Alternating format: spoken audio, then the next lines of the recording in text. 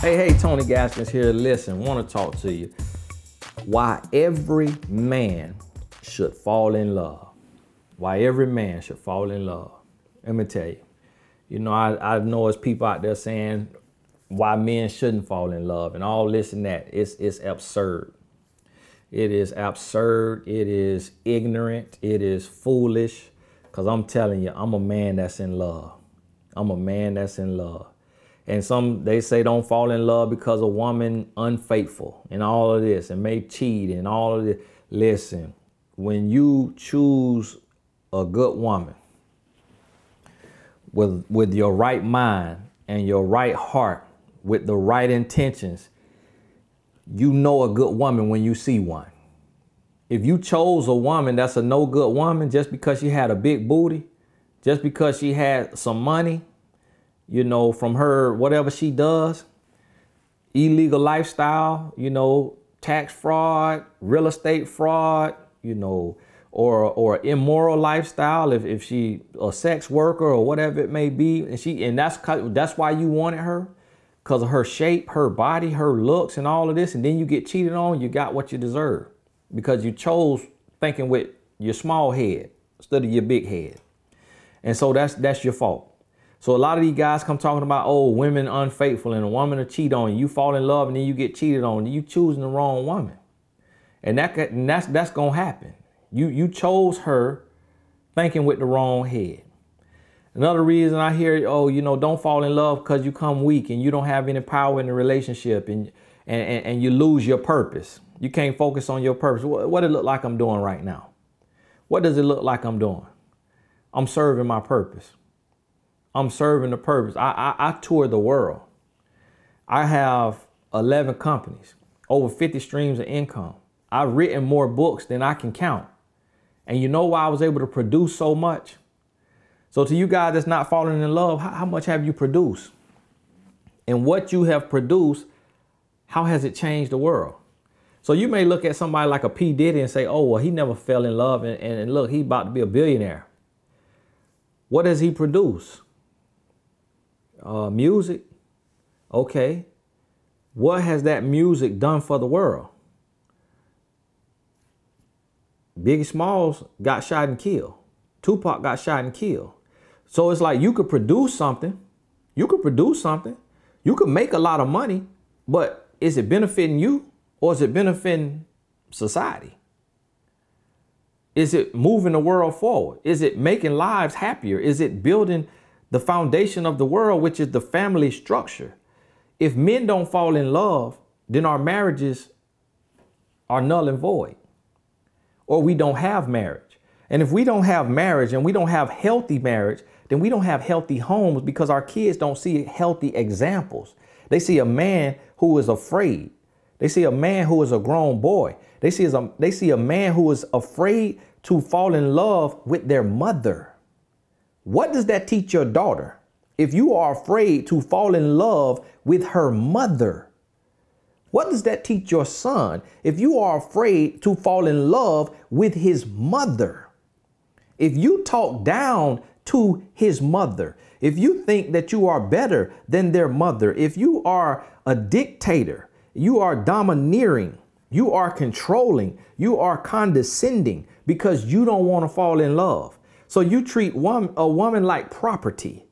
You treat a woman like your possession. You treat a woman like she is dispensable, expendable. You treat a woman like nothing. And then you can't say, well, oh, no, I don't treat a woman like nothing. I treat a woman with respect. I treat a woman with, you know, utmost respect. No, because the utmost respect would be to fall in love. The utmost respect would be to give her your whole heart. See, love is the greatest place to operate from. So when you truly fall in love, that is when you live your purpose. See, a man cannot become a real man unless he learns how to love the greatest gift that God has given to man, which is a woman. Because a woman pushes the world forward. She pushes life forward. You don't exist without a woman. You're not here without a woman. You say, well, I'm not here without a man. Because a man had to have, you know, sperm. But that sperm is useless without an egg. that fertilizes it. That fertilized egg is useless without a female body to carry it. Then that baby is useless without a woman to give birth to that baby, to feed that baby, to take care of that baby, feeding the baby every 2 hours around the 24-hour clock. That's a woman doing that, not a man. And the woman is built to where if she can't afford milk, she can feed the milk from her, she can feed the baby from her bosom. I need you to understand the power and the majesty and the fearfulness and the wonderfulness a woman was created with. And as men, we got to stop putting our foot on the neck of a woman thinking that this is our enemy and this is our opponent.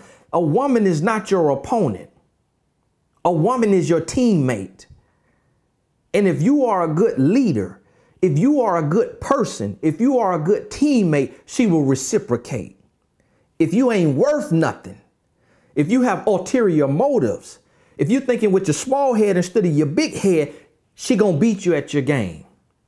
So a lot of men come talking, oh, these women dogs and these women this, and I've been hurt by a woman. I've been hurt by a woman. Guess what? That woman saw you and she saw you naked. What I mean by this, I don't mean physically. She saw you naked spiritually. She knew you just wanted her for her big butt, for her breasts, for her sex. She knew you wanted her for the wrong reasons. She knew you wanted her so you could feel better about yourself. Because if I could get her based on her looks, because she looked this way and she looked that way, then that make me a man. So when she cheated on you because she was broken. And guess what? She was broken by another man. She was broken by her absent father. She was broken by her no good ex-boyfriend, her no good ex-husband. See, if you give a woman a good father, if you give a woman a good man, a good boyfriend, a good husband, her life changes. So at the end of the day, what we deal with what we call no good women, a no good woman comes from a no good man. A no good man comes from a no good man, because the father has great influence in the home. But if this father is afraid to fall in love, then he's afraid to become a real man. He's afraid to know himself.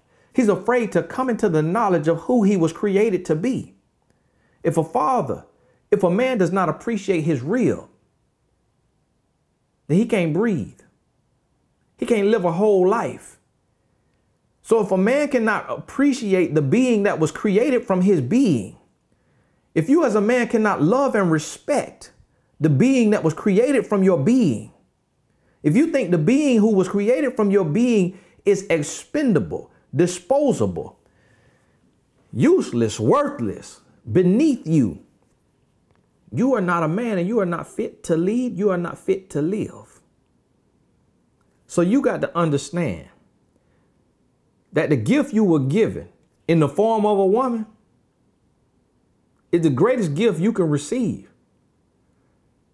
And through that woman, she can help you have other great gifts, your children. But don't tell me you love your children, but despise the woman you lie down with to have those children from. It doesn't go together. If you hate her, you hate your child. And you're going to say I'm lying, but you got to think deeper than how you're thinking. Because you show a child love by the way you treat their mother. And if you got their mother under your foot, you and this man, this man hating group, this woman hating group, you know, this men above all else, this men without women, this men above women, whatever y'all calling this here movement y'all in, that is ridiculous and stupid and ignorant, that is breaking down the world, that is breaking down society, that is breaking down our women, that is breaking down our household, is foolish. It is foolish and it's from the pit of hell. It is from the pit of hell. That is an attack from Satan himself on the household, on the family structure, on the family unit, to have men who are bitter and who are broken, still broken from your daddy wounds and from your mama wounds. And you get offended when somebody call you a grown boy. You get offended when somebody call you immature. But listen, I got to call a spade. Because I was a dog, I was a woman, I was everything. But I had to look myself in the mirror and say, Tony, you a punk. Tony, you lost. Tony, you a grown boy. Tony, you immature. You's a punk.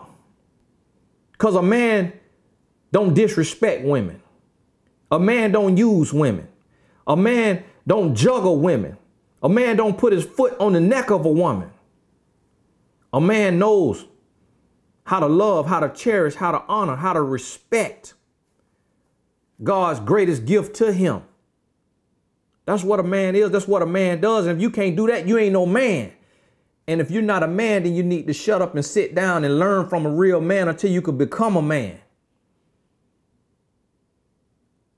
Because I'm fed up and tired of the grown boys out here ruining society. Well, God trying to bring clarity, you bringing confusion. Well, God trying to build up unions, you trying to create discord. It's ignorant and it's stupid. And it's an attack from the adversary. You're being used by Satan himself. Don't even mention the name of God.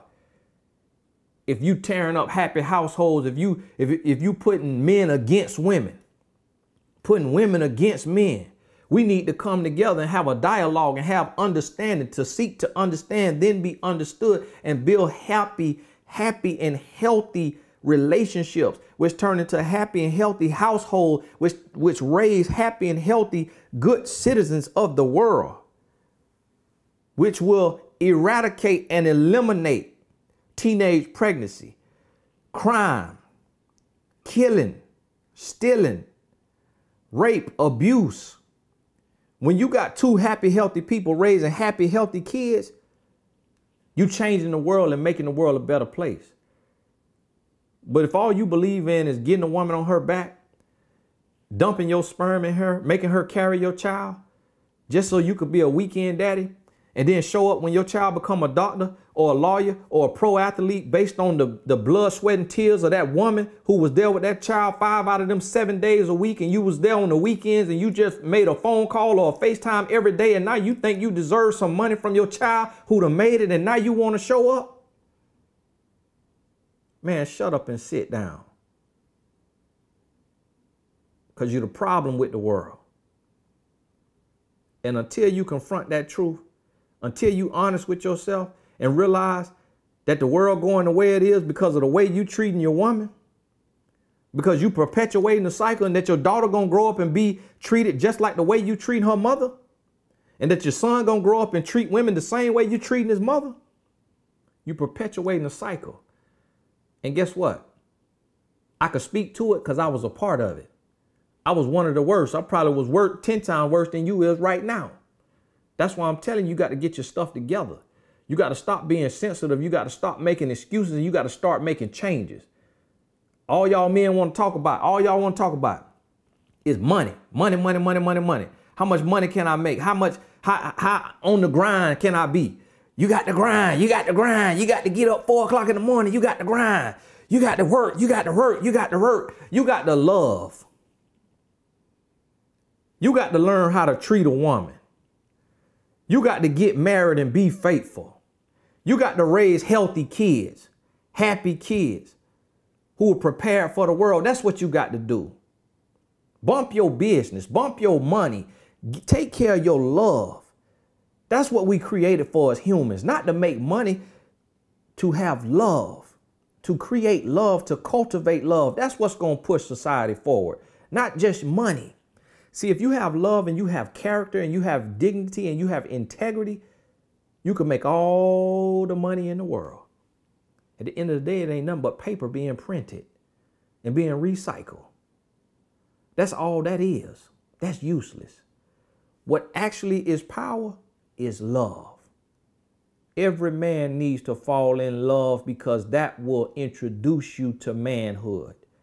Real manhood. That will introduce you to purpose, real purpose.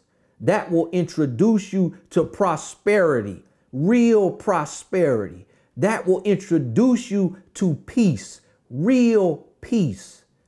That's what love is, and that's why the Holy Bible says that love is the greatest gift given to mankind, not money. It actually says the love of money is the root of all evil. A lot of people misquote that and say money is the root of all evil. The Bible don't say that. It says love, the love of money is the root of all evil, because it also says that money answereth all things. So it understands that money has power.